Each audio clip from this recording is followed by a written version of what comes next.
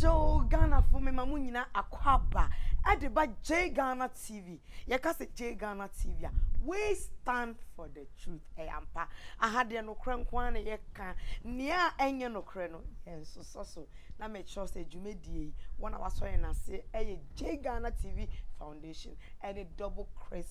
collections are almost Sakumono estate. Na make sure say ne my baby piemu ewo efie bi na efie no minister of pombi e na abehia ye betwetwe nkomo hey yi wasum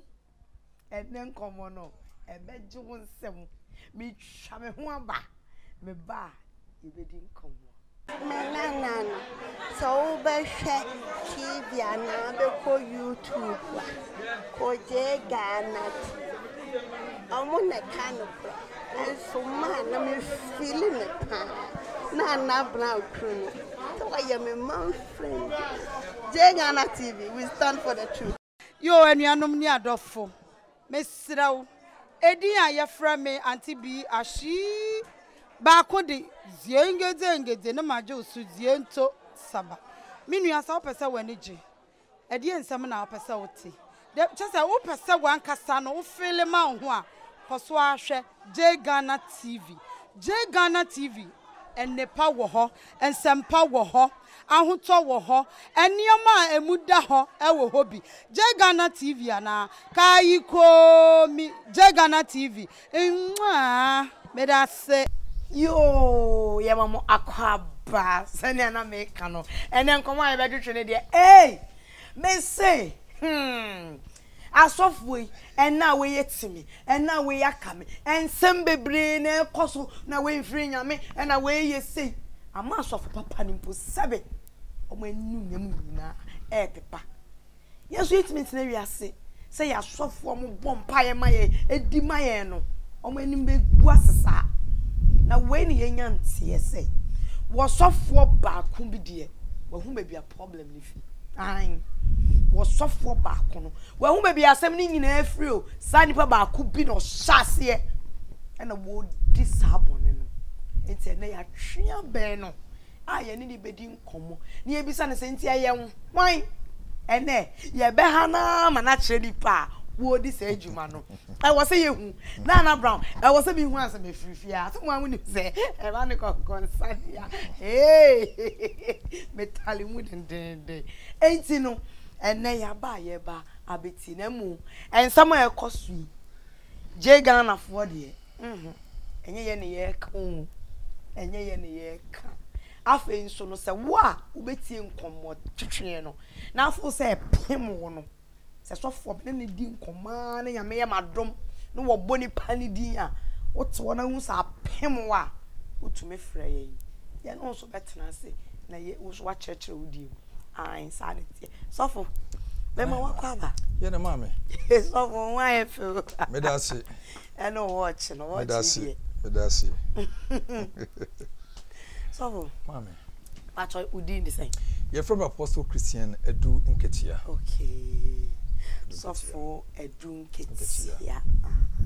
Apostle de na chese wo de wo tetetetea sorry mumu de na say evangelism yeah okay that's nice na Sofo yenya ntie say asofo enne we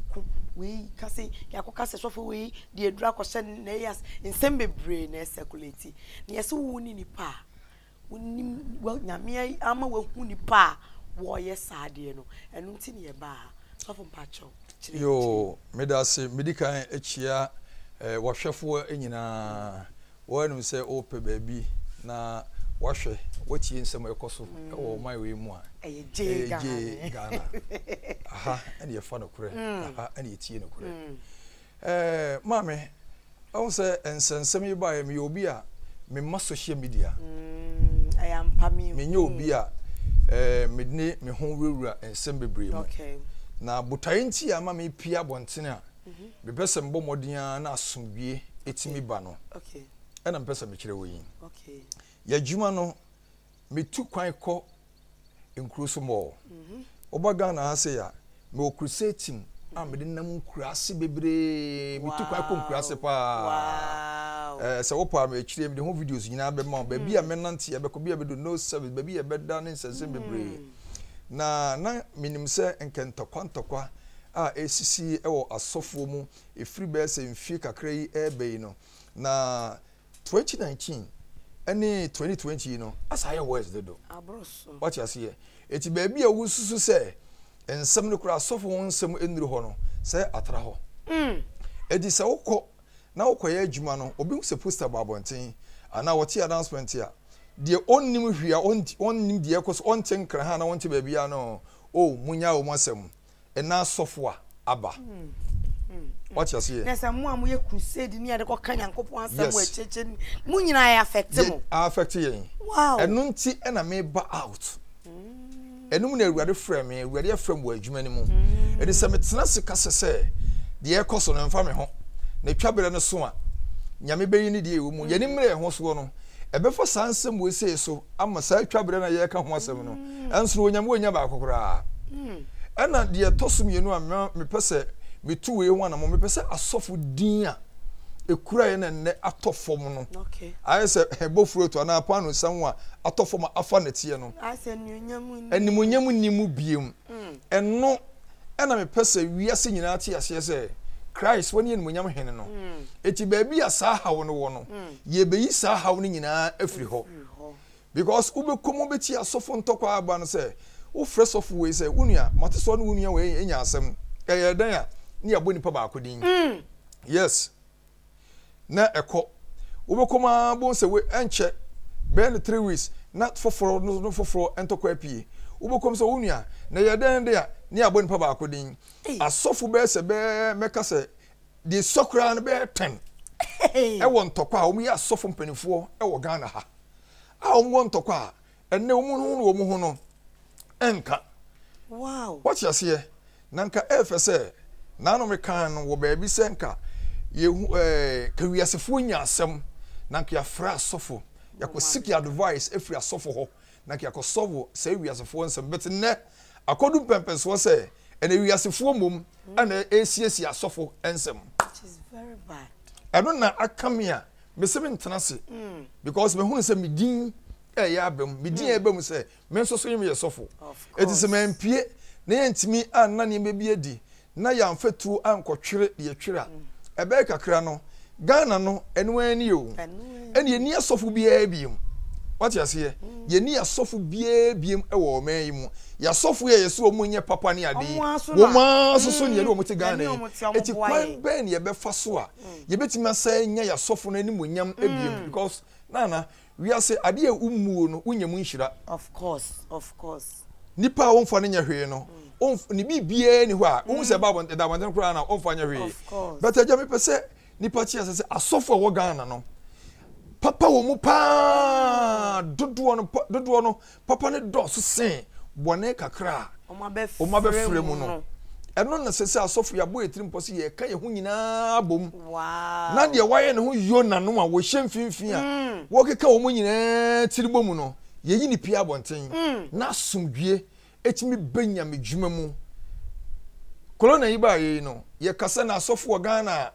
wo Ghana enka yare ba ye no enka ye hu ba bi asomdue ni no onyame tumi enya adwuma munhumpo what you see si ano se ne yesi bom tiri so no what you see wo bom pa e cry se asomdue ni ho enti na mafa kwan we se so ase be pese Ghana fo ani ba ye ho so na ye jai asofo atem didie na ebetime jai asofo atem didie a sofo ntokwa eba ya eba wa asore dem eye den ne pia bonten be pacho what the baby ade ne pia eye den na ade no epia bonten se dipo ne ye kase mpanifo bu baby ye se ye hu se kotwa eda ata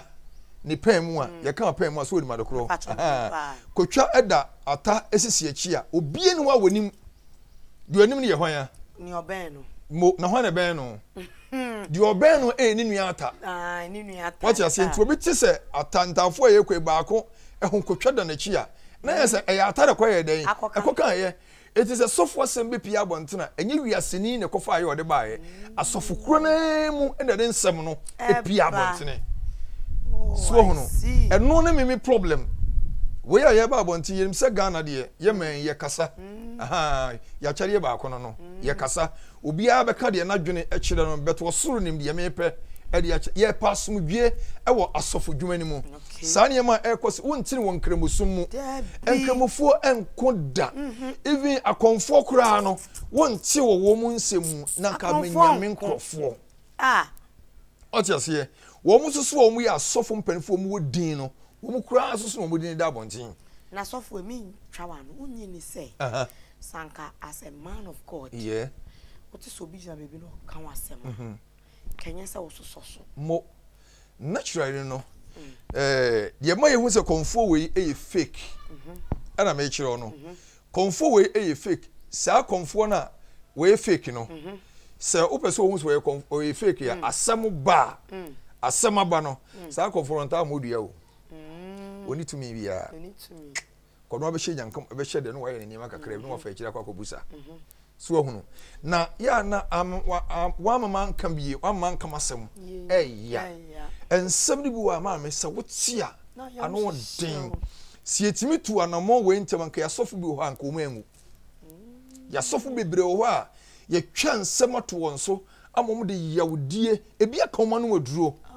ya ka sofo bi ho asem a kire opanyini bi ama bi abopa ama yakobo ne tue kuno ebi nya kan kwanhia awu a na nkomo tam enye den ensoe sanye mano na ye nia ba ye ho so se ye ma sanye mano enko biem eti ye pese ye twaso na Ghana sofo nyina no ye ka ye ho ebomu na etimi pagya awurade din na Ghana fa ne ntoma pa efura cause sofo I quite remember those days you know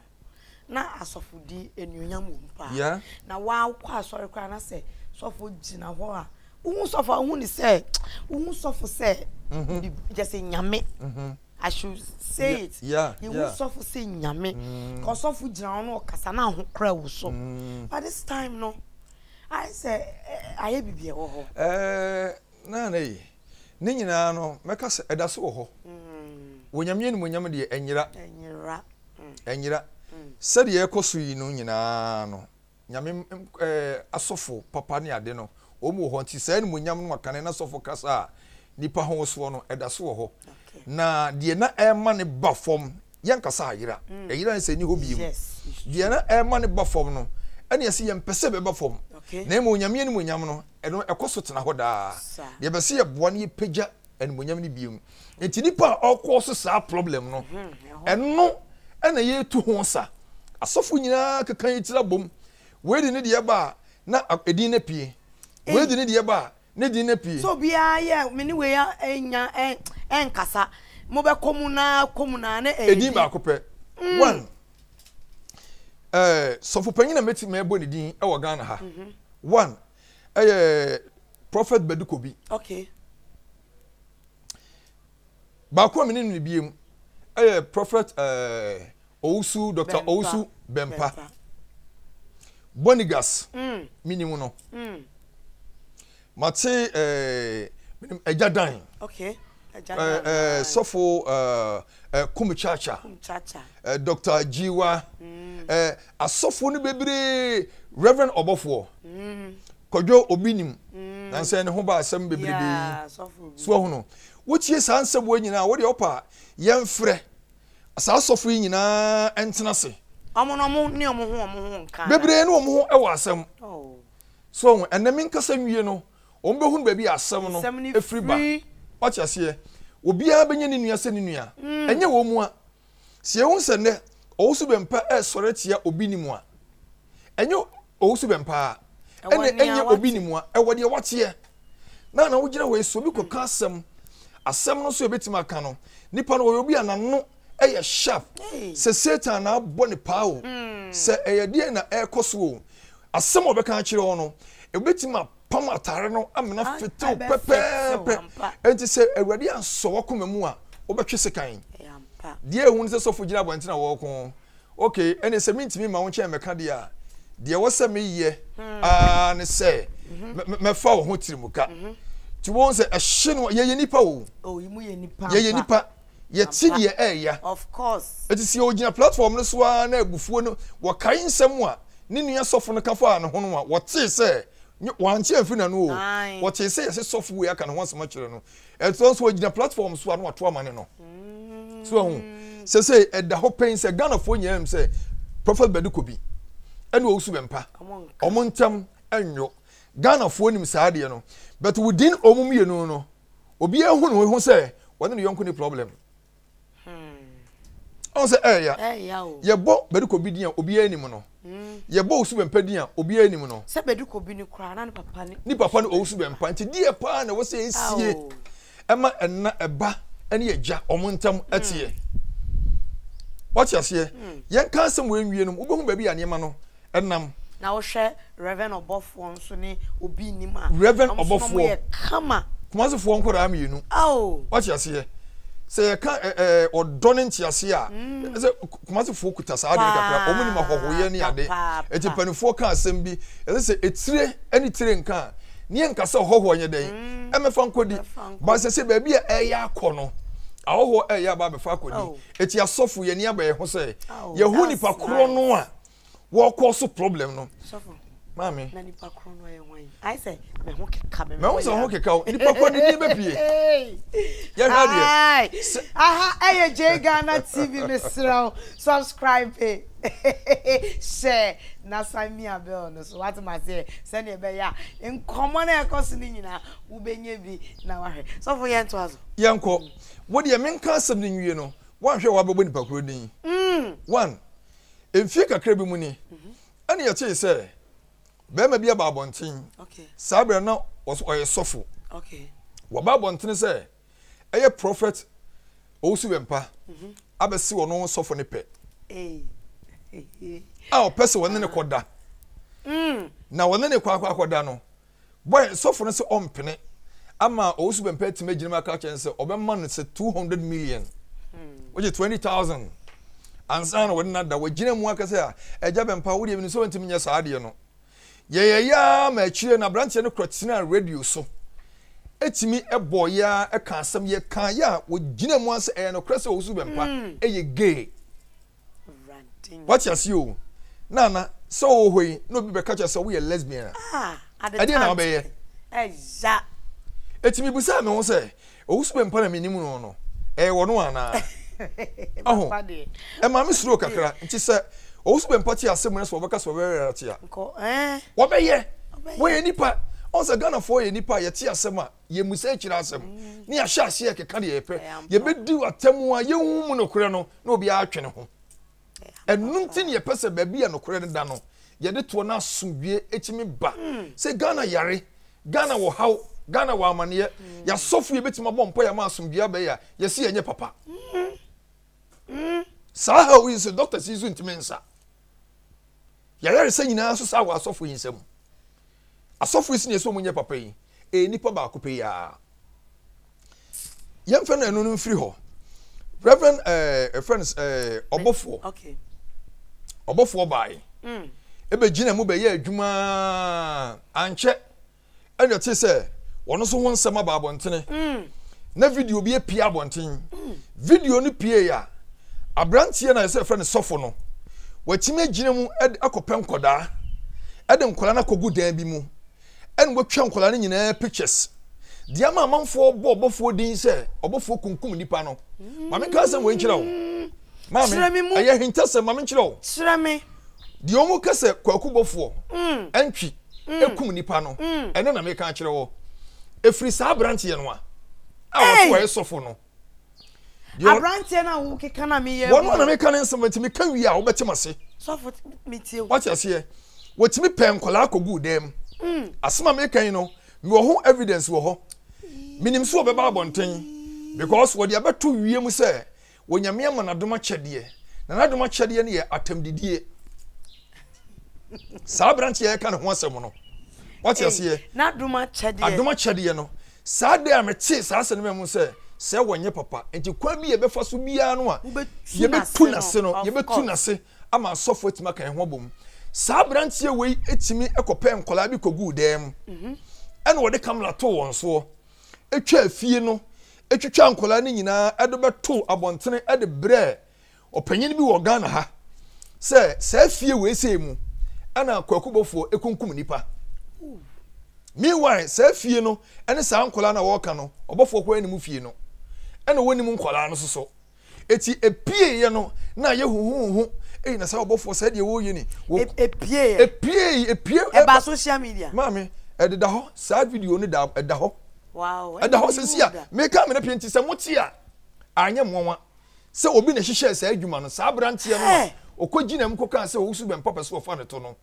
wono ne koye sa pictures video no beto obonchen se obofo na plan se obekum sa ankola no ono do ye rituals enye no like or the nkola na ko gudan ni mo wo ma ko gudan ni mo and oji omo one by one and wo yi omo one by one oh sa brantie na me ka ne ho asem no a hey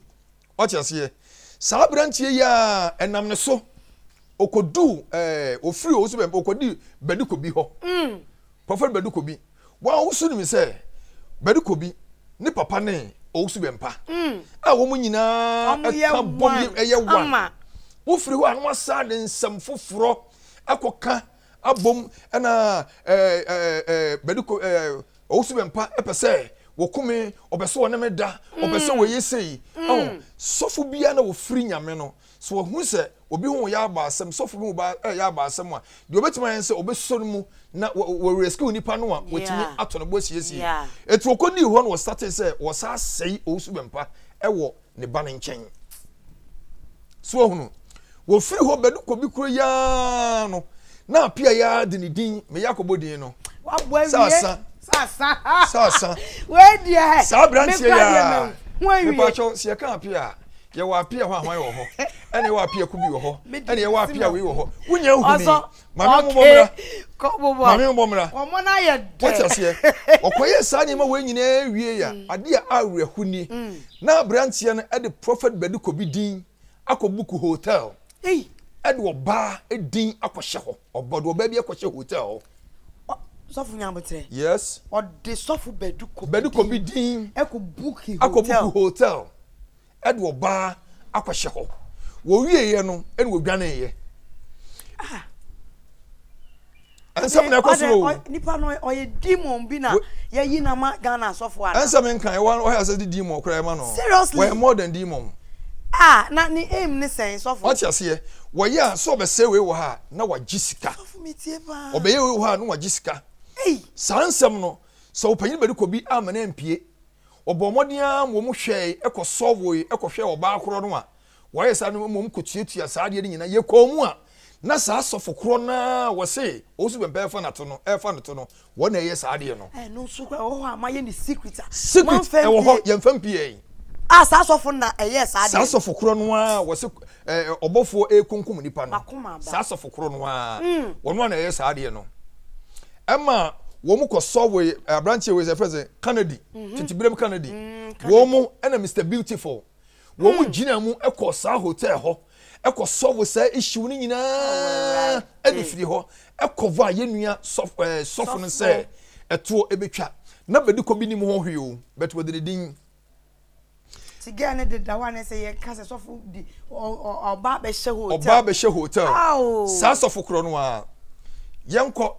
Sofo otosom yensa biem eye bonigas sa branche ya sa de oba foforo ekọ share hotel biem wo wieye no en wo de number ema taxi driver wo de number bonigas number ema taxi driver ene girl no enti wo mo pe taxi driver no penisi kaage ti de sese wo ye no say obetu car na wo friend wo free ya na se number no ni wura na afa e fa ya bonigas wakoya anasofo de no wafa me dropping na me wonantia na beso betua meka wachiachiem hwehwe ya na ese sa sofokro no a asem my emre afede wo ya ati de mase asem no kenwe ya but me ya emre eh o chese ni nyina twekọ ya sofo bonigas ase na ware agu menya we na ware agu awade agu ye ni nyina no sa sofokro ya wonya ba wasore a no wa shaase se wona wo yire be one etu wo ha no afafo no afra wo yire na wo hu de ukunu ye ukuna kwa yesei on se maso so aso yo mu de eno de eti na se wo ba na se wan so akoma mu a na awade no e wo se egu Sagana Sofo so wari egu a yemusa na yire no Sofo no we Sofo papa anka na wari enka egu de bia Sofo na ono de why mistakes na wari sa branch ye kuro ya enye ono na mre bi osan be kan so obofo reverend obofo yire no Kennedy ne da what do you make a kaba hey metie I say me Sefa wasum to make sure the reason why I Sofo ntoko asoro Ghana ha e 20 mincha etinna ye nia baye ho so say ye mo bi anya Sofo bi asem nka na mpo so obi mpo di Sofo bi atamu a na nam sa branch ye nso e na edi natam wonya akwa mu say Reverend Obofo ne yire Kennedy ene ne da musuo hwade we say enema kase a Obofo di aye ama Kennedy nyina nti wanya bibia na na se wona yire bekwa akoda baby ona Sierra obesi den wa goals was to be so low men kase Sofo Kennedy but at least oben no nti no obesi den wa ye no ho sa what you see how after ohun nipa na me kana semba no e ma asem we bedo ho e di se Obofo no amfa nyamedwene e no ye ya nkwotwituo betiten nankenu ano adentira Osofo Kennedy ne me yira kwa akoda ti baboni tuye ko no sa Sofo kuro ya America ne ho asem ya na de enti amama ba out no afeda me ba be kire wo me pa cho kire me wo de saade na bi sa akofa Jesus ahofe Akwasi Appiah Jesus ahofe wo de saade ne bi sa akoye no wone ga bi kwahyehe ho ka kyense sa be no okọ ahofe ho just on from one place e adwuma hyehye just on nam sa na ye oye sa no mo ma ni sika on se de we obesi aba no wo ba wo anu be nanchia no be didi bone wo sori da mu anu so ho ya aba asem a se ono no ho be ba asem no no aba abom what you say wo be di nsem ne wo sori ho a ne hu ne din ebepie no ne wone sofro nyina din ayedan epie abom sa no peso ye no etina Sofo ehye ma oye counseling Jesus ahofe sa branch ya ye kan wo se mo so wo Sofo yi o wotimi ni oba akohyehe ho ma oba ni sika say onko na Sofo ni ye counseling so wuro ho pa won hyase entia tiem say Sofo no e ba be rape ni wo counseling room sa Sofo ya make kan ho asem ya obi o ye counsel ho no yes nkofo ti abonten twen no e ho asem wo ho na no he ye hia wa preku yie na se no na ho fe e kan asem we ubesu se abrantie boa me dia boa wo nyina wo anyima ya do de ba be yemimi ni ye ne boy ni wo anya fe wonya muyi wo wu apo no wo wu apo no yes okay me hu how am so ansa abro so me so wo che Satan na mu yes cause I say I don't know wo hye nwuma ni yie wo de ade wo kwa Jesus ahofe amanya awurade na ba mu a oba ne wura ho no so fo so se okotena Jesus ahofe na so e wo office ho na nko oga na tiatiam God so good what tiam ape ena na sofro nyina ba no musa se wa mane ene ha wo mo chie no se ye kan se no na se sa sofo kro no hyehyɛ adwuma no wayi hu hokɔ sofo mami na udi o chese wadwane kɔ me chiram the reason why ama sofo nyina ntam asai no na obi anyina ba bi ani sofo bi atem eti wonche asem na anyina ba bi nka bi na sofo wonyini se ntwato so ntwato so sesan ye twato ato abrantie no so abrantie me ba be ye pie ntwato so wa meyi wa wo dance ye mate wo be ye sa nyema we nyina wo ho evidence wo ho enye se nsem a me meka no wo evidence wo ho sofo me ba aha eye J Ghana TV we stand for the truth unim bibi afei na wa ba wo share video ya me so subscribe share na me bell no so na be ye anytime the video beto no ubenya ahwe mi twa me ho na maba be ba ye beto aso ebusiafo mi chiechia mo modi share akire bru wa konkonkonko alias atara ota free jana one strike abako pa na make say J Ghana TV kwankwansa etro wo de won kai krampa wo de ka Papa JJ Lawrence wo de wo J Ghana TV YouTube subscribe na obe hu nsem me de me wi o wa akwhwe wani so ade bye pachomu na mon subscribe to J Ghana TV. Hi, this is your girl Diamond Appiah, aka the Boss Lady. I'm subscribe to J Ghana TV, the #1 entertainment channel on YouTube. Adafo, upe baby a wo besere, wani beje. Ha, afutu awale mu nsam. say J Ghana back up TV. Show na watch mama wate. Your family Louise Edinkra. Make am fu J Ghana TV ma. Hwe sa wo pen sem wati wo pen yema hu a. J Ghana TV also subscribe. Only size o ba bia. Make am chiro. So open YouTube, Papa Pasha. Me pacho subscribe to J Ghana TV. Me that's Me doing editing agree. J Ghana TV, we stand for the truth. Mo subscribe it. Na mo share J Ghana TV. Yo, ya mamu akwaba se na ye ka Ankomah ye di no. Yay. My interview. Na interview ne de a over me. Amama ye mre ma po sabiti we ma po. Hey! Ghana in fact, ne bi o ya ma ye hwe ne you. Se sofo bi asemba na woke bia. Ye careful. Ye nyina ye guilty. E ba ye kebi. But ya na e say ye to ye bo. Ni ye hwehwense mu. Nyesa. Sofo bi wo to ye eno me nkwa na di wachi. Ensema sofo ti a wo ka no. Se ansem we ye no prepa.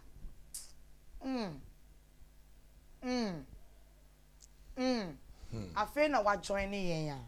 Mesra wada. Mia be on so.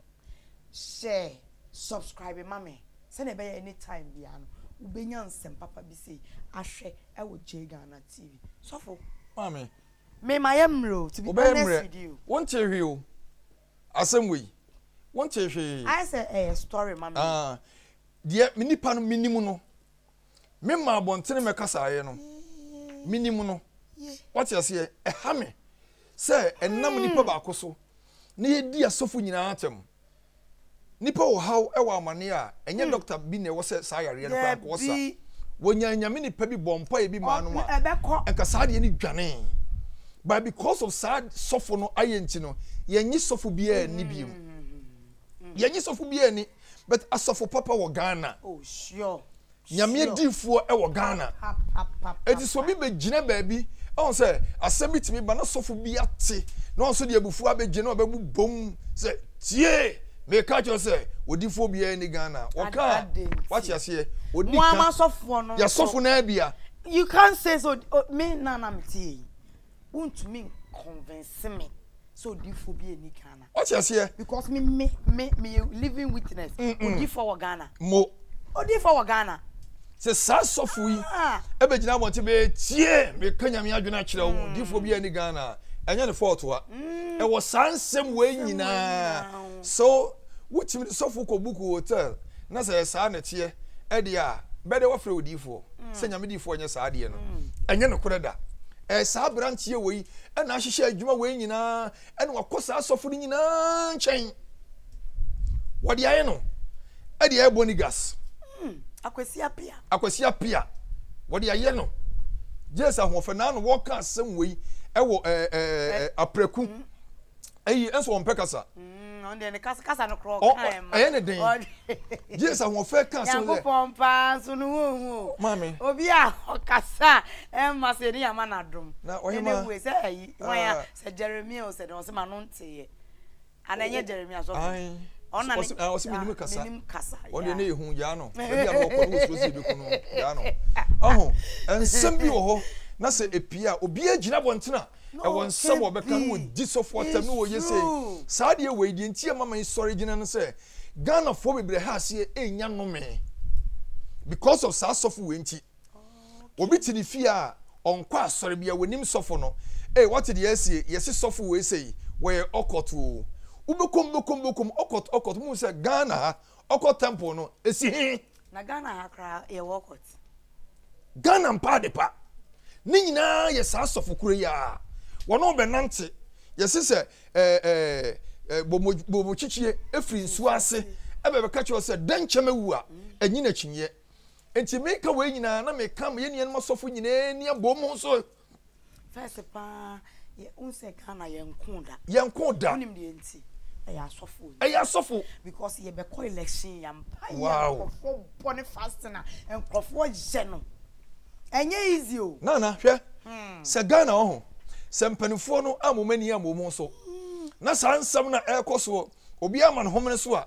men kase sofo bi nyamfonso ebi yamfonso pa bebre ebi yamfonso pa enkoye obi a asamba na wate si ya kekanchi no meseme ekokami to obi gina nchen a na ya sei omhwe ye election year die ntia ama Ghana entokwa entimi nsi ye no asore ne mpaya ekura wo man we mu a se Ghana mpanifo am ye ni amaye ho so na sofo no anka ye ho amom na ya nsore anyina omo ntia se se ye wo election year hwe sofo before ube do wasan be rawo no me de eme de se wasore like sofo makam ho abo mo be di ni ama betutu yie mo mama animre se sofo bi so sore na so wo ya ade bia mo hu se eni adwuma na mo ye no fa ni nyina mo fa toto na mo ni fra no na mo sia no yaka ye ho abom eno de enka ise na ka yaka ye ho abom no yabo etirimpo se honorable eniema na wo ye no na tu no okay eno kra wo nya hwe okay mo kra mo be ye mo ye bo etirimpo se ye de hunu niema no e de so bi di sofo bi din eba ebe ye bibi se nyame se menye sei se akoa ye na nsen okohye ankorem sa sofo akoa ya me toilet how dare you sofo be na yes ma be pa me no u be gina ho o mental agony na dwene nya adwuma what you say na senka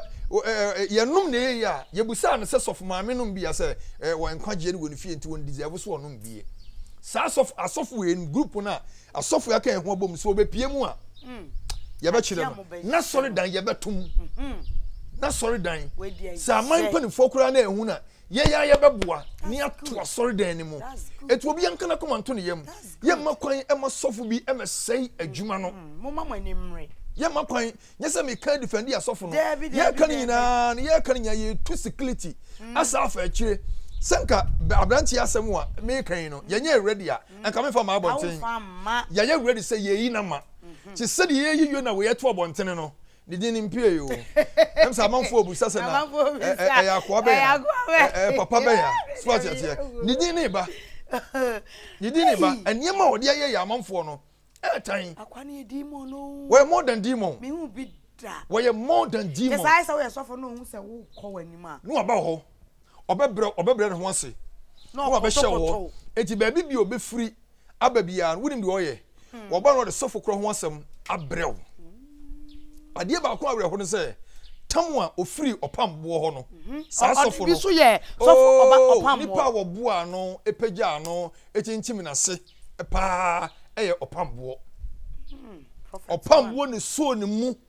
from scratch ebua no a obaye no Kennedy and a bua no introduce no edene ma opambo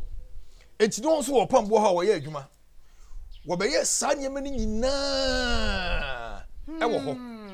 and wo di free ho no free onim di waje no prophet Kwadwo Obinim okay Daniel Obinim and a J sa sofu ya meka no ho asem ye o Daniel Obinim and a J no wo free Obinim ho no a and wo sa de na asem ekọ abonten se wo kọ Obinim ho no Obinim wo cross bi a eda ne kokoso wo cross ba kokoso eda ne be ma ho na ma me wan na wo hintasem we a wo jiwu yenti no ayi ojo se me be ma cross da ho wa dwene nya adwuma na cross dan be ma wan na yire nkwa nanim ne yire nanim o de kire wan enimpo ofre friends say for instance Obinim ekeka Obinim wasam akire ne kunu be ma no afre no keka Sofia make na some you. Media me be come ku asam kire me when e nka o ka kire me ku na. Minu. Enka o ka kire me ku na. Because o nko seconds. And aso be uni mbedi nkomo se e ma uku nti o. Na che a me wie. Asofo bebre ya o ma wade e ho aba asem e wo Ghana ha sei no. Sa asofo ba ko pe ya. Da unim se ayi opamwo ne Obinim so be nyantokwa. Sa asofo kro na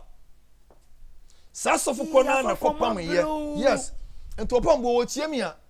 wanye careful na abrantie no oba na wokọ na waje no na waba na wokọ na waje no committee 7 answer opambo be start ya sorry na wo ye no wotema sa abrantie be di nsemu na ma ye be chi ne koton mu ye de hanko be gu ne nsa e wa so dem opambo ye asori wo ho no mo ya sorry ana sa asofo ya meka ne ho asem ya no wo be no akodi nsamoni bi okay am ye be chi ne wa so dem ho ene ye ne ko ton mu e Madina police station wo dem 3 days no sofo bi anko ho mo musa se ho ne ko yi no Canada afre how wo dem 3 days Canada afre ne sa wure mu a sa ko yi sa sofo yi eden epie ye a chire Canada we ya be yi wa free south wo free ho na sa ka yen se Canada ni obofo yire e koda dwene sa de we ho Ghana fo mo nwene ho wa ye sa niema we nyina de aye awie na me pese part 1 part 2 part 3 ye be ko che wa part 10 me ka se mini no me pese oba bon nsema me ka nyina me dan se wo se nye no kra omra bonten na me nkyere de ye to aso me wo evidence e wo ho so for this wo evidence me se me wo evidence e wo ho baby ye me kaka bi o so for your bofo reverend obofo de na so wa de me se wo twa dan no Iti munya mu ni secret. I just say kodi be pie o. Wahema what the sansam no pie even mami panyini bi wo Ghana ha se a also ye adwuma pa. Wo ye asam wei me pese me ne mami ni hia. Me pese me ni hia. Mami ni so ye adwuma. Wo ye adwuma me chire wiase me ade a me chire nipa e condemn no ansa na me giri atum se nipa asem se no we ni me hu se na ade ntie me honhom kasa kire me enkoyi a me ka twe se enkoyi enti abrantie ne ye sa ne ma we nyina wieye no owusu be mpa na wade ye ba ko bi egu ye onim hu bi ofre owusu be mpa yire no se no owusu be mpa ye we ni why wo so be fa woto okoguna wade onye odan na nim si osi ya ade no wo hwe wa woni sofo no woni ne wo problem no wadwana ba wo nchen on se si ye hwe Ghana ha ye nyine enim se prophet owusu bempa woni kwa shankra sam kwa shankra doctor woni ne wo problem akasaka omuntimu asi ye den e bai tamwa ye yi ne hoto so no sa sofo a megbo ne din e boboba papa no ye yi ne hoto so a na yibi epi abonten no ho na je no bo ano asem ni si ye no wo de sha sofo bebre one wo so pam bo de bo pa em ye be ye ne sa case na enwu ye o sa akoda da wo ye ne sa no enwu mim ye kuma se ne akoda me nkasa bebre akoda na mini no ensem ne ba ye mi yi mi ho se de minim ho hwe wo so bo a ga no ma kire ne ma me yensa wontimi nkasa biem sa issue no wo ye etu wari kwahye opambo so opambo ne bo pa no na nya bo ye sa ade no na me say sa nipa ne ye sa ade no abradin sofo da no so aya semu wo ye wo wiye no obo nipa me yensan din esa be fra ba ko pe o se obofo e ne bo sa pa no apart from you know opambo no obofo so wo so obofo the certain app say girl no enquire ne sa two what is share prophet Belikobi am I free omu wo headquarters said the enti no mo boss apa e bo mo bo pass engine Canada what to Canada so what to obofo so what to obinim so what to osu wempa so wonko an wo die na wo enti dipa asofo mpanifo nyina e bo wo ho pa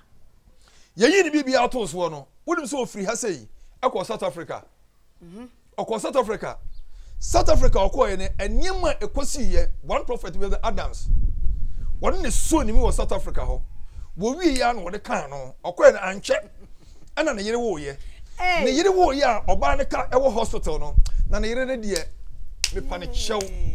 me nka so onya no but won kai be ma ne mpa ibom so de be ko asala ma won fa ne nko o ba bi o de be ko bi won fa ne nko no oba no kasa oba no yo oba ne mpa ne ho asem na me sure say me honhom no me hu say girl no wanu ne ho wa chechire nana na wa utu aduro si akwa we say ye be chiwa to mo wa utu aduro ye si ye be chiwa to wa san su tu nro awurade nyankopon me se me dey no de me kan nyina me wo evidence wona mo no nante me wo evidence won sima me kan ho sofo mami me hu nipa no me mo wo sign nante wonante Wahima wonante sofo betimi show evidence on nante evidence what say evidence no one eye dan ene wo dwane free kumase ebetena nkran enam aduro tuo so nti okotu aduro ewo baabi na baabi okotu aduro no medi kan ehuni ne nkola bi ano no mu ye asori na problem bi aba ena me ye yaba omodin adede no a na wone obi ebe ye connection bi anko be set me so app ne bi oba bi ano ne tifie anko ba be set me app ne bi wona hyehyɛ sa adwuma ne ma no eti dipa no so ba ye na me kire nsa me ma dwene we ne mu da ho me dede no so oba ye o set app no em say lady ni so ba ye obehu me no na dwene sesan oh yes obehu me no ti di on de frɛ me no oba no wadi kan frɛ no wadi dwa e de agu bag mu so we hu nice man yes. fanboy e sa be na me ho ofo na me gina so papa no still won fe sa be na me ho ofo pa so who was it we na me nko set na e de me nya ya obe set obegina mu be sa na me nyina na nipa no ma ne ba ye no unu ade am ye no wo ba ye no e na me ba omode ya je ne phone sa be na camera phone na nya common afina colored phone kura na eba na nipa no ni kunu wa brochire okay e na me je ne phone say ne phone me phone no so nana obe frame na prekope ya say obe pa dia oba wasan aware account oya warefo sa sofo isi ni nua ba no emre esemu no machire machire say ni nua ba ananye ni nua ba ho evidence wo ho evidence wo ho and again we am mobo it ma men spare ni din emfa nteko na men spare no me wo evidence wo sa ni ma we nyina ho oh na me pese serebe ya ye kasa ankoye chenten ya ade no me wo pa 10 e wo ho so wotimi ba abontene e be pa chewa case ni metwa so obe pa sofu nyina chewa asem no metwa so wa me pa chew no so be koso a me boso a na me de makọ ma me panyini bi obaburu wo me fie ma me ya wonnam ni mfie ni panyin face obekọ pension obebo ma me no collapse wo me fie ya me ti oh sesen sa sofokuro ya se ma me na ye den e ho asam wo ho me fie sa asema me kan so se me bo a moko amonhwe ne tiri ho nyame adom ne tiri ho apa moko amonhwe ne tiri ho na sa mo check ne tiri ho a kotwa mi ne tiri ho mumu sanse den na kotwa no beda ne tiri ho sa kotwa ne si ne tiri ho no esi wo me fie what you see etie makwan masa branch ye we emfa sofu edin emedi agro emekeka sofu tiri emmum ene sofu hye ne nua sofu a na okọ botuo nchen sofu botuo okọ ne nchen wode kọ ye no ni nyina twawie ya ne bibi beto so abonten no Ghana ha asofu eboaboa no de okọ yo mu connection kwa gigi iska from cheso wode kọ no se ne take it wat wodi kapre asofu no mi de twa take it ma no se onsesa baby o tie ntie ma ne ko South Africa woko agiansare nchen ama bishop agiansare eboa no wo wie wode ne ho nsem ba abontene tantantan okokwa chiakra nchen botaya wode ko sa asofu mieri we nyina nchen se ohun se ohusu be mpaso be fa ne to enti wode omu nsem ekwa no no matter ohusu be mpam mo na so ohusu be mpam so hu wo mu a won so ata wo mu mo sa asofu ba ko pe ya ne wo mu nyina akoto se asofu ba ko eda fo ma omu ntimi nsan na ho da obesa aso mo pegya no wo sa nipa ba ko pe ya wo ye nipa bayi me brother ba ko akontium wo te se me ba abonten no wo frem minim so ho video ya ebe ha no pa wo frem kan se enkatia wo yo bi a won pekasa eti be ya akwa we gya na chiridie there be some na konte but minim se obetimase botayenti ameka asem we no obetimase me pese ya boy etim kwase ye beka ye ho abom eti hwan ni nipa okoso asofo problem what is that nipa ya nipa nyina bra we nyina asisi ya ye pam wa ye dwodwo ni ade no asofo mpa ntima nso mu ama ba bia nyina nipa wo so mu e wo Ghana ha se asem no yaka ya frew watoto won nsam e wo radio so obi ehun wanim nipa wo ma wo chance se bra betina no fidie so na na agrada o betina no the TV so e chire mu ti bra wo kasa ya wo chire mu ne ho na Ghana fo ase abrante na no ate amanfo start say omu gine die dia sofu na kan te sa de tina mo set abrante up no yo obi a ompe ne ho asem wo yo obi o te say nipa ma esa abaji ni di ye na na agrada de no mu no na me che say na na agrada asa man ba bia wonya asori enti ba bia wo so amanfo odi agrada atemu a me anam santas me ne omu nya adwene no what you say Bible say esum ene han enhia eti sa agrada so esum se de dipa hu no a ommo sofo se wo ma sofo platform say me de medan ma koye ma sorry de tosum ye me ma TV station say yes air condition 12 ebom ena bubom nkunya papa bi omo ni baby asi ye ma papa osan ko tua airtime mo pink FM Mami kama sam, me na mse minimu no. Mami kama sam, me na mse minimu no. Konfu agrada. Eye sa ni ma we nyina ma betena TV so preaching. Se na nye konfu agrada. Wo sa branti o Sofo kan preach TV so da. Pap mami we e ma chance. E ma be preaching e wo TV so. Ni nyina mu no, wo sa ma instruments. E ma o sikato ho se, de asisi enti no. Bomodia hwese wetima toto niema eye me de say saade na sie because mami agrada bo ni tirimpo se on hwem manyame ni monyam nya den entofom yeso we sofo na ne ho aba asem eti obebua manyame ni monyam asa apagya enti na amanfo twa konfo agrada ba bia me ni omu anya adwene no because ebira sa akwa no yete se we sofo ne ho aba asem nipa kura ye omu de no na ya asofo what you say ba nipa wotimi so ne mu asa apagya ne bie mu no eye okonfo a yehu ne se wonye wona so dum no nso akoye se akoda obewu no wo de hyewro ma foda botom kura na obewu o se wo wie we nyina chi no na wiade Yakobon na tu eye program na tu eye program ajimu gene woti ba bi ekona no de ho kwa kwatwim woti makwa kwa gina mu se wono anana wo ye na dwuma sabi papa yi ne ho nkyire ne manfa meto obontene se ohia moa anan eye na djuma na wo ko ne nkyɛn ne kokasa ya na wo se afiri mu akwahye nnwuma yeso tum se nnwuma ne de wo ye best papa wo ye best Sofo a oni mbasabasa ye no woni mbasabasa se ye we no sa Sofo kure ya na ye kyerɛ nse sa Sofo ya wagedin a wo ye adwuma gidigidi no wono wo ye adwuma wo ye adwuma we sa Sofo kure ya what you say because me hunu de etia me hunu den no opam bo nsem wo de brem bebre no ene ma me hunu no na konfu agrada aboa wo amwonya ba bia gina benim se ma me wo makom ne wo because wo pagya wo no be ye sure se je bia no be makakra de de me te so ma ni sika nyina me te so ma ni sika se Sofo fato a adwuma no so na won ya me de ma wo no se enkogire ba bia enkasa emeni panti wo no asem jawo nsem nyina emenyame wasemate wote hwa na ade no hye ne so na de ne ye adwuma no na sa sparkle biem se masa ka ho sa akọ eno sa akọ ye biem na so odi free ho u free ho ko ya wetima ba baji dem so di fi na 2 we no sign bu mami agrada wasa baji mami 100 million 10,000 say me de kwa koma kwaku anan say kwaku anan say ne ka say na ne ka say agrada na eye kwaku kansa kwaku nam we ne kansa one wagu kwaku ani mase na 2 program no wo ho abasam wagu kan de Japan edi mase she what you say no nim ka kwaku twi a tina wo say kwaku ka say wo mo makwan e ma sa Sofo yi ebe wewuro mo nwuma mu a metima ka atu mu se ne adwuma mo ye ni nyina anya no kore so mo ma sa Sofo ebe wuram ebe tno be kansa mu a meka sa adwuma mo ye na 2 nyina no anya no kore but unso mama ne kwan o prayer but o mama ne kwan tin ko so ko dey akosai intelligent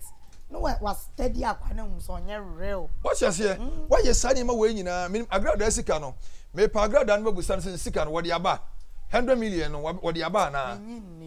me pa agrada no mabisa no enye me pese me busa konfo agrada say sika no a 10,000 na wode ma Appiah se onfa nkoma kwaku anan enye ne car no Appiah de aba na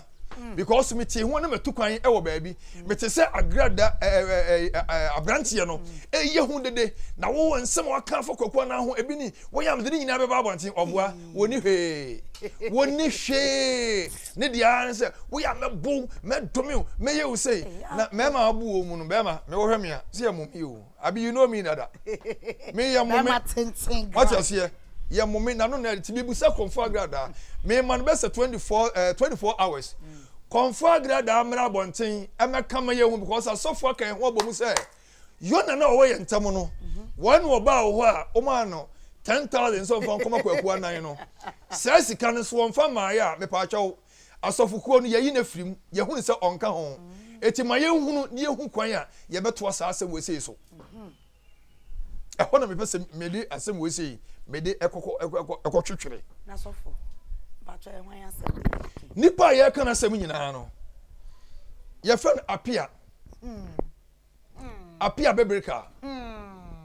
Appiah bebreka wono na nasam ba ya yakobo no epa ne ho adagya ewuro ne ho to abontina Ghana fo sun yesu ye no sansam ne call so nyina no Ghana asam anse ya ne ye kan say yesomu a yenwie sofo metese yesi oba apreko yi na se no mo pamo no enye ne pamo no sofo na ewu last you know ye share me ka say sa Appiah ye kana semi no onye sofo oh yes onye sofo but obie nim say we sofo a watch social media Facebook no obodin na me brothers wa abrochire na me we ha o brothers be na wa abrochire o brothers be so brothers nitim ba bontene e be support wa na me hu say omuso mu ye fake anya no kure ba bia wo na wo chi ewo kumase no kumase na wo chi kumase kirapotre no uduru kirapotre estate omosie ye forest kasi a ye no na chi uguru ha omufie na dikan oba bi nchen na wote ye oba bi nchen ekwamfo aso mdika ko hu sa abrante ye no ene wode ho betare me prekope ene me di na chi from sa abre no abepem sa abre nchen sima meka nyina no me di na chi o hia me na odwane ewu sa obeto me mo wone ne yire na nenam na ni bo manim se ne ye te ho ene opie tu hu me no anko osan na so hu ni bla bla bla bla basi ko di udwa me dey no sense mama kan nyina no na so me so basi ko di ni dwa na me ti wo so ko nkanta maje ho abo so hu ko odwane wonnim ti nsima maka nyina wo se anya no kura me dey no se omra na me de natale bi be pia bonten na atare no atete ena niema bi ayemu na machire no kwanye fa so atare no ebedi mi ho ene niema kuro no a eye emu ene kotwene da ne tiri ho no ne nyina happen day baako me nansefo ho nyina ye nkrofo wodin wo Ghana ha wo mu nyina tase papa so mu ye ready say Appiah enya ba bontena frey ye fa ne ye mamra se me ka kye no say girl no nkwane be set me up no the phone be di me ho me je phone no makola bi o te me kye no we IT eti me gi ya no de man computer ne bie phone no so maame enie me gu phone no so no wasi di nua ba o eti bia no so a obeba be kire mu oh yes enie magu so eti me de we ni ebe konkon ahasei na ma de Appiah de entie ma asofo no epamo no anse maka je sa asofo nyina ni ye den eba ye ho so eti se woni yo na wo mu dia adenti na asofo no hia no ye ma Appiah aba ho mo ameka sa Appiah nya sofo mo bufu na mo start se mo kasa ene ne ma bebre wo ba yie na so no empanifo pamo ni firi ho police fo wo ni si abontene wo hye ni ka bi hwade sofo wu a apreku wu ni pani abere na wo hye ni ka so sikani bi odene ho dada ne ho ba 2 minutes kra ma wo si ho no a se obi asuro no wo kye wo sama ba bi obedu bia na bombo hye ne ho eti ehu ya pe ne si akwa na banche no so Taliban ni no mo de ana mo ne nko wanya 2 minutes kra wasase no so na so fade na obi say ya wa ye ohawa ma so fo mo kama mfana ka aprekufu no ho man jana nto Ghana mra wo ho what you say na ka mo ni na wie Ghana mra wo ho na ya suma dwe mra wo ho si ye kasa ye fasa akwan na so a wenu edensem bebre beba but unim we ase de anti American se wenyina se nipa wo ye bone a wo yɛ mfonso a bɔne na nkasa ebe yi wopie etimi na me mpese yɛse sɔfo bɔne na nkasa ebe yi wopie na sɔfo panyine bi so hyɛ baabi a ne nsɛm bi apie a egusu a ɛbobɔ ɛba sɔfo panyine bi ne nsɛm bi apie on so ya grepo no ɛwɔ hɔ eti wa hunu sɛ enema wɔyɛ no wanye ne yentu egusu a wɔde kyɛwpa ya woda ne sɛ onwuso wonye se wanye yɛde ne bɛma aban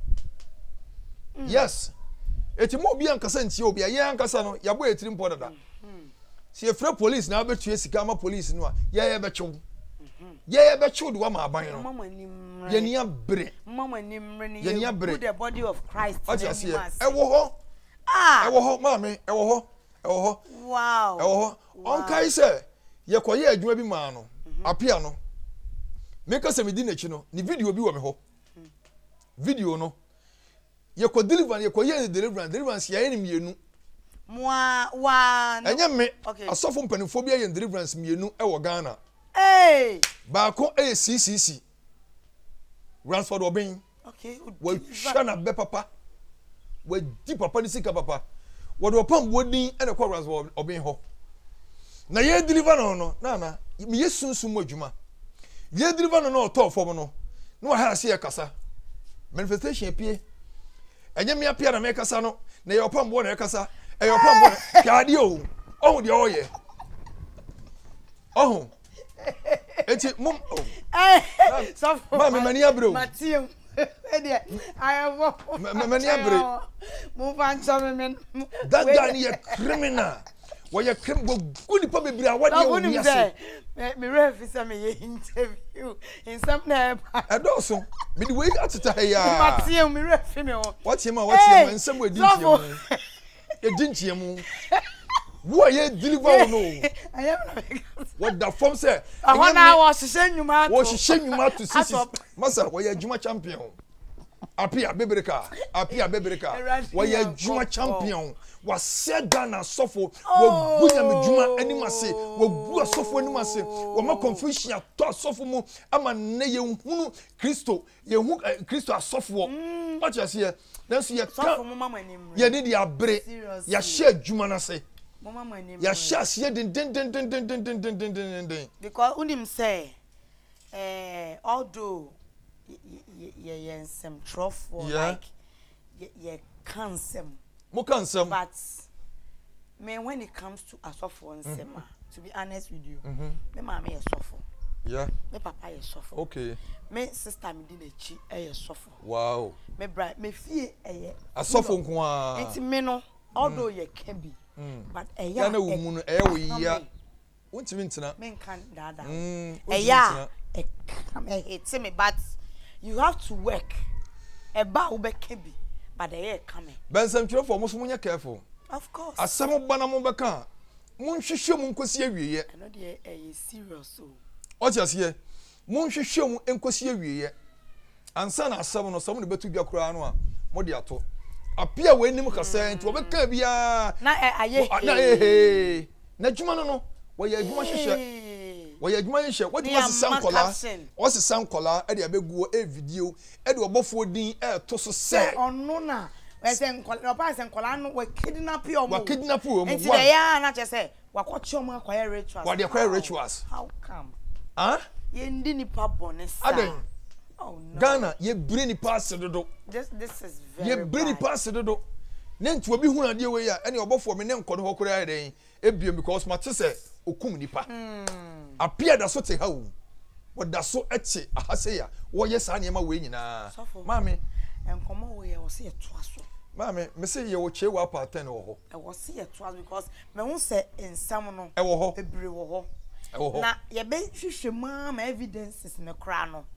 evidence no would be a pie ama ya bo wo ye fidi so because woni how say pa na asem ne te dia ene na Appiah wo ngina yi because ye na ebe bua mama expose no na ye beda sorry na onyame asofo nyina kan ho bom na asori na san Nyankopon anu onyama san asori na afedie ye sorry ya smeka say he is ya die Ghana asofo sei na ya ye ka no ya nso ye be kan wa se papa na che say ama Ghana ye because those days no 1995 96 97 my god ni ye nte sa ne ama we Debi Appiah life din what Jesus ahonfe Jesus abrantie Jesus Sofo Usubempa those days just what nenya mesuma the all night here de kekekura na what one hu say obi gina uti enum bi a che say entama Joseph Mensa masuko na obi di administration my god ena adia mi penyin na adia mi penyin me nanfo no wa me di mani sabre no ye administration pa ne ni pagina no oto utum se wankasa no utum se nyame honhom na nyame som ye do na sorry ye de nenne de ni ye hu mame onyame asori ngu ebesa fa ne ntuma pa efura nti sofo ye kwei de afutu ena wo de ma yo ahwefo ni asofo ahwefo ene yenuanom asofo afutu a mede ma mu nyina na se yenuanom asofo a moso mo tin nsem ni bia na mo de agina mo platform so na mo preach a kire nsore ma ni nyina to mo nya pia na sofo ho asem ene de kwa abonten me pa mo chew bible na nsan srem bebre da bia no kanena ne yenim no no bia hwe no yonko downfall sese saa de na eni ho biim eni ho saa brantie no a na okoso asofo nyina no ene yeyi ne pie amen na de be mani pa hu no kura ne se woni nipa obegina mo se osu be mpaso ne be de ebeda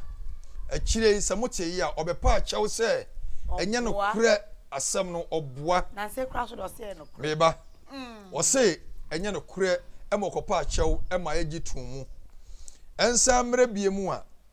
oso pesofo papa wo Ghana ha awadi nyankopon tie awadi nyankopon bie wani ma wo hu se sofo wodimu wo Ghana ha woni hwan a oso Usubempa afa die Usubempa kro ya nanu ya dia mamani abre den no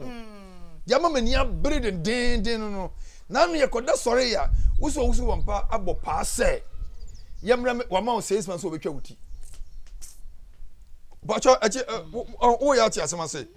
nipa no so ye papa nyankopon yi kire wo no sa nipa no aba so obetwa wuti enti Appiah which person are you echi misramo ya hwefo se mo chi nsem bia ya mo ntomo bo ase na masofo no o mani eni awu o mani eni a na mo mama ni mra mo se entokwa esisi ama so no ya na enye bibia election na deba ene say year we so election year eye den no man we say nbesabasa ntimi nsi mu ni nyina gina empaye biakoye odo ne ntiase a asofo ekura mu nti no seta body trimpo so de ba na asofo mpaebo asia no kwan se yepese yetena ye man Ghana mu dia mon support mo sofo no na mo te nsem no a mon susu ebia na asem ye ka no ente sa nam se emere sem no si enya kwan a meto mebo na ma kire the reason why ama asofo nketewa no asofo mpanimfo entem aye basa no me kire sa ne meni nyina yetima kan ho abom ne aye dua baako yetimi awoso ye ho na Ghana din etima tena wo na nyame din etima to na asofo din ye ntoma papa no yetimi asan afa afura ye frame Apostle Christian Edu Enketia masore me na me da sorry ye frame Pillar of Fire Family Chapel na crusade team kasi ayati a yede ko Ghana nyina eye Fire Evangelical team eno ye mbotae ne se krobia na hian kanyan no wo hene bia ni ahemfo no bi na akeka abomu wo hene bia na wo hian kanyan wo hian paebo e wona asase so no ye ne kroma no nyina beba abe crusade abe peja ewade din e wo ho na asomdwe etimi aba so wo hwe machira kwan na se wo pɛ me number e pa cho me number ni ye pa cho wo befa frɛ enflash me se me mompa ye ma me pa cho pa my number is 0244 620 711 0244 620 711. Everybody nshira mo mechia mu nyina mechia me dofo pa Regina Edu enketia me chia nsoro manyina era abafo kom chacha chia munyina bye bye yay enche ye beka ye ho abom amanyame ani onyam apeja Sawu TV wasuma ene subscribe here share na like nia bell no se ne be ya all the time no ubenya nsempa bi say eti na me chose aha J Ghana TV makra